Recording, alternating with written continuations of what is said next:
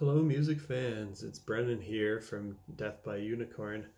A while back I made some videos of my top 3 favorite albums from every year in the 2000s. And now I figured I've still got time. It's still there's still a pandemic happening, so maybe I'll do the 90s. So I'm going to start this video here with my favorite albums from the year 1990, and I'm going to work my way up all the way to 1999. And if this goes well, and if I still feel like I have time and want to do more of these, I might do the 80s and 70s next. So 1990, my favorite album of this year is Painkiller by Judas Priest. And yeah, this is my favorite album by these heavy metal gods. And that's saying something because they've put out 18 albums, with their first being way back in 1974.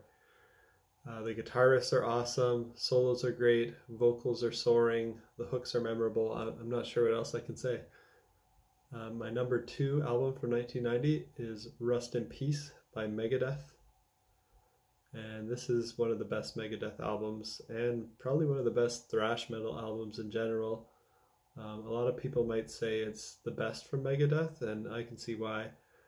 For me now, it's probably their second best, because I've been kind of digging Euthanasia a little more right now, and I know that might be blasphemy, but of course I love both albums. And my number 3 album from 1990 is Frizzle Fry by Primus.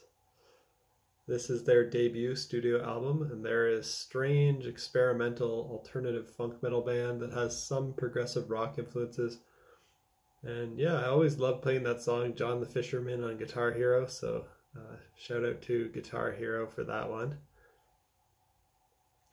And I'm going to give a few honorable mentions. I think just 2 honorable mentions for this year. Slaves and Masters by Deep Purple. This is their 13th album.